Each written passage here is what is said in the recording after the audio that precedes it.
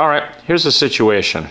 Let's say you're a Star Wars fan, and in particular you're really drawn to these astromech droids, R2, R4, R5, and you grow up really wanting one radio controlled. Then you grow up and you're looking around on YouTube and you see people actually making these radio controlled R2 droids and the like, and you're like, wow, I really got to have one of those. It's awesome.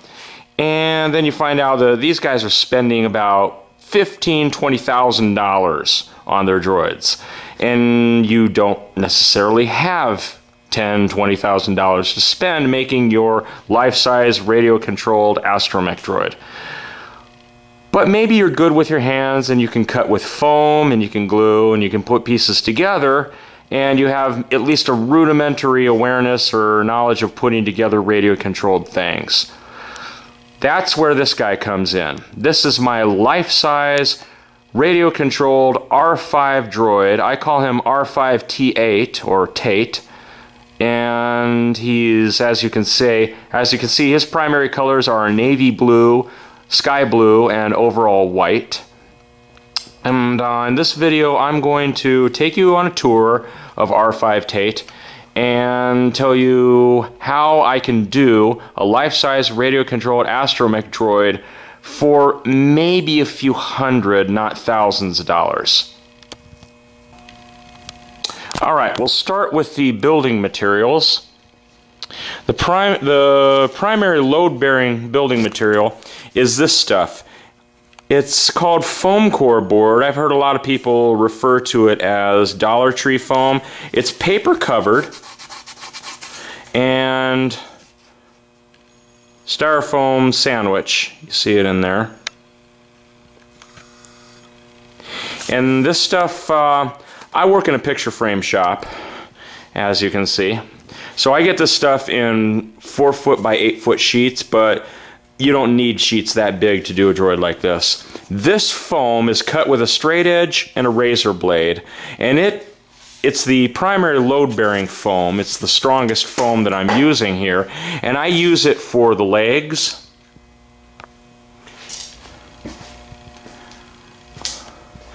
this raised portion of the leg as well,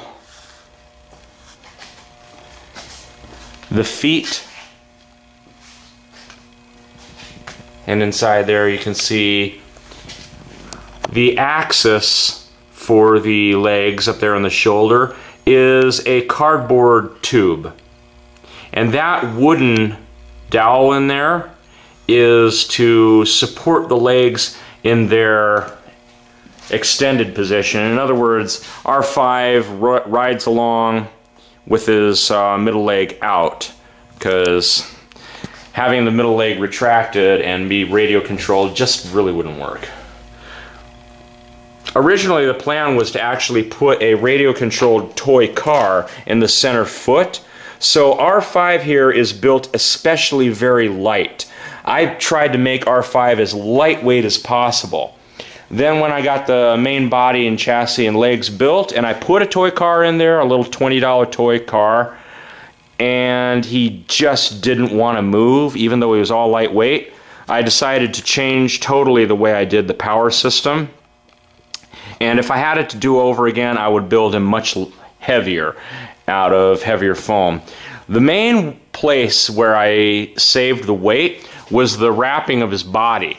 This body here is wrapped in 3mm Depron with just a few strategic strips of that foam core board to provide structural support. But he's very lightweight.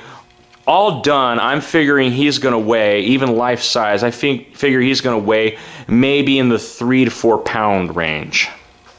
Because he doesn't weigh a lot with the electronics either, as I'll get to in just a moment. Next we'll move to the feet, because that's where all the money is, pretty much.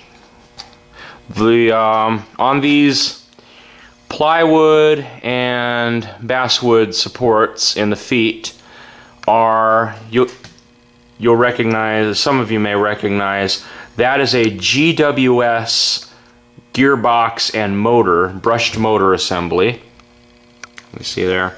Now that thing cost, I can't remember exactly, I think it was in the area of 20 to 30 bucks each, and that is the motor. And I just took the propeller shaft and put a wheel on it. That shaft, the hex nuts, the washers, the gearbox, the motor and its wires all came pre-assembled in a package off of eBay. Just look for GWS motor gearboxes and you should be able to find a package pre-assembled with the motor and gearbox already in there. And that is a 2.5-inch lightweight foam wheel just thrown on that hub, on that shaft. Wired up the leg into the body, where I've got a pair of brush speed controllers from radio controlled cars in here. They're wired up into a Y harness, kind of a flux capacitor kind of thing, that goes to that Dean's plug, which will plug into the battery. And here you see an AR6200 receiver straight out of radio controlled model airplanes that I fly. As for the battery, R5's battery is going to be this. It is a 4500 milliamp one cell LiPo, just a single cell LiPo. Anything more than that is just going to be way too much power for the motors and throw this guy over the edge. But that's all you need. You need one cell, but you want a lot of milliamps in there. So far I haven't assigned an actual place for the batteries yet, but the LiPo will probably go about there, and we're going to put a 2-cell A123 receiver pack right about there.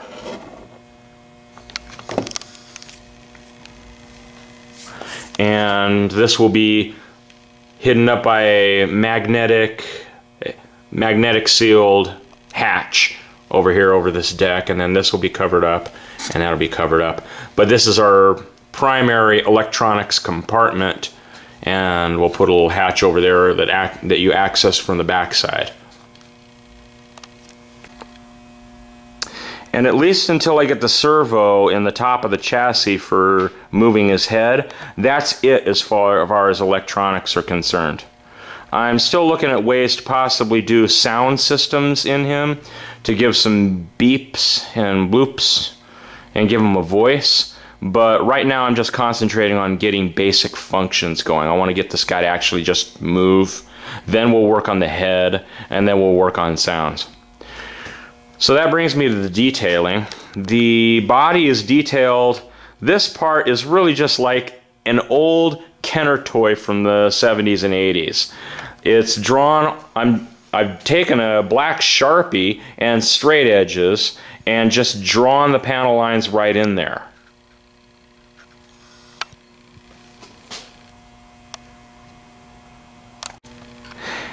As for the color on the main body, I'm just using this 5-inch wide decal tape from the hobby shop.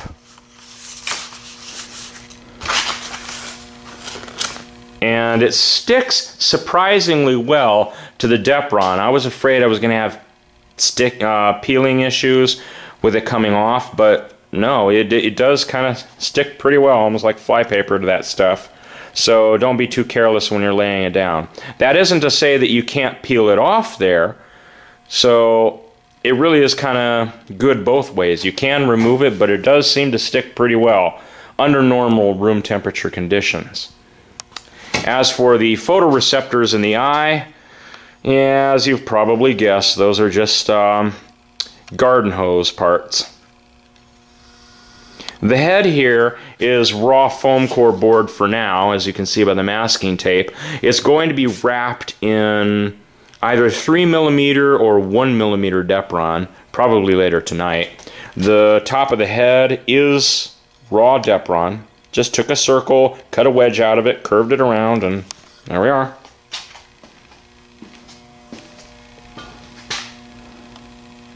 And I am already done showing you pretty much everything there is to show you of R5 T8 as he is now. So right now I don't have an exact amount of money that I've spent on this droid so far, but I know between the motors and the speed controls, the speed controls were $50 each. The motors were probably $50 together. The receiver was $25 off of eBay. So we're keeping the budget down pretty low so far for now. I haven't gotten the servo for the head yet, and there's other things that are going to be going on here. But as you can see, we're on track to be way under thousands of dollars, way under $1,000 at this point. And I'll keep you guys posted.